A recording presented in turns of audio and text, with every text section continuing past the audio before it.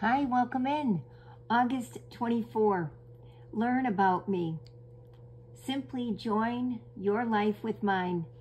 Learn my ways, and you'll discover that I'm gentle, humble, easy to please.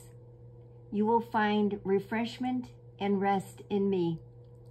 Matthew 11, verse 29. When was the last time you sat down and had a conversation with Jesus? Our prayers are often the kind that ask for help when things get hard. We might have a test at school or an important recital, so we invite the Holy Spirit to be with us. This is all great communication with God, but have you considered listening to what He might be saying to you? God wants to have deep connection with you.